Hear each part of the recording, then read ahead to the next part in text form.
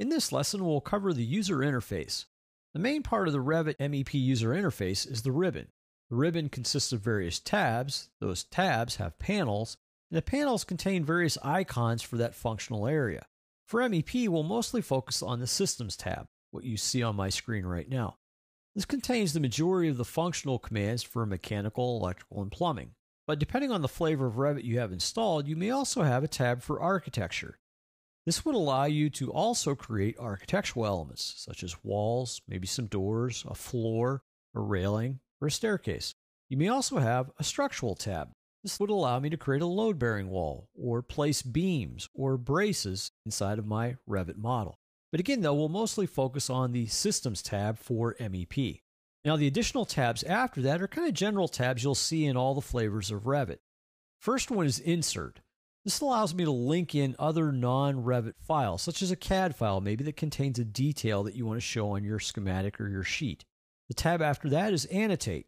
Pretty much what it says, it's for your annotation. So your dimension tools, your elevation marks, your text, your tags, different keynotes, all of these are here on the Annotate tab. The Analyze tab contains all the tools that let me analyze this model and other related models. So I can look at different load scenarios, I can look at clash detection, and there's a variety of different reports that already come with the system. And I can see that if I move over reports and let the flyout appear, I have different reports for different panel schedules, for different pressure drops. You also have the ability to look at different checks, so I can check my systems. I can check for interference fits. You also have the ability to look at different analysis for energy, and we'll cover all these when we get to the analysis section of this course. The tab after that is Massing and Site. Primarily, this is a Conceptual Design tab where you can start to conceptually design shapes, and then make those shapes into structural or mechanical elements within your BIM model. There's also a part, though, for site elements, right in the middle of your screen on this tab, where I can create topography. I can enter in different landscape elements, trees, parking lots, cars, automobiles, people, if you will. The tab after that is Collaborate. And this is where we would get into working in a discipline environment where I have an architect using Revit architecture, other structural engineers using Revit structure, and me, a mechanical engineer, I'm using Revit MEP. But we're going to work on the model all at the same time, so we need to collaborate, if you will. So when one person makes a change in their system, I see that change and vice versa. The tab after that is View. This controls what you see. So the layout of the model of how you want to look at this. So plan view, elevation view, a section view, the thickness of my lines or my line weight. You want to clip any of these views. Also, if you're looking at multiple windows, how do I tile my screen? Or how do you change your user interface? Meaning, what happens if you turn parts of the screen off, the properties palette or the project browser? Well, the user interface icon on the right is where you can turn these elements back on. The tab after that is Manage. This is basically all the settings, all the controls for setting up and maintaining all the elements in Revit MEP and associated files. So for example, my MEP settings are in the settings area where I can control the mechanical settings, electrical settings, maybe some load classification settings for my analysis tools. And the last tab is Modify. These are your general tools that are used across all discipline for modifying elements, like moving things or rotating things, or aligning elements from one to another. Now, other elements will appear and different parts of your screen will change depending on what you click. For example, all the way over here on the left is my Properties area. This shows me the property of the view that I'm currently looking at since I have nothing clicked. But however, if I were to click a piece of the ductwork, doesn't matter which piece, I'm just going to click.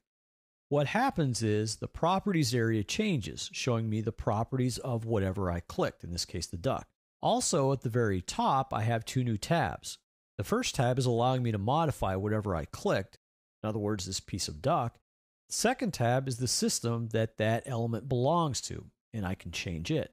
Now also, in the middle of your screen or right below the ribbon is the Options bar. This shows you the options for the various elements that you select, so you can change those dimensional values there.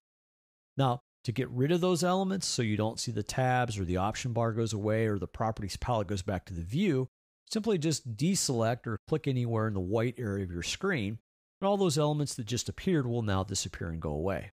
Now, another part of your screen over on the left in the lower area is the project browser. It contains all of the views, all of the different elevations, all of the legends, and all of the other elements that you load into this BIM model or what you create in the BIM model. Again, we'll go through this in one of the additional chapters. At the very bottom of your screen is the View control bar. This lets you set the level of detail. Also lets you look at or set whether you're looking at a wireframe mode, a shaded mode, or maybe a realistic rendering of this BIM model. You also have the ability to control shadows, control where your sunlight is at. Another part of your screen is the very bottom. This is the status area, and this shows you the various different status elements for this Revit BIM model. All the way on the top, in the upper left, is your quick launch bar. This is where you can have various icons to do quick tasks such as saving or opening, undo, redo, look at your text settings, look at a three-dimensional element, your line weights, and all of this can be customized. To the right of that, or over to the right top of your screen, is the area of your help menu or a lookup area where you can find different commands, find information on how to use things. You can also link to Autodesk Exchange by the X. And then again, the drop down is the question mark for finding help or what's new within the tool you're using.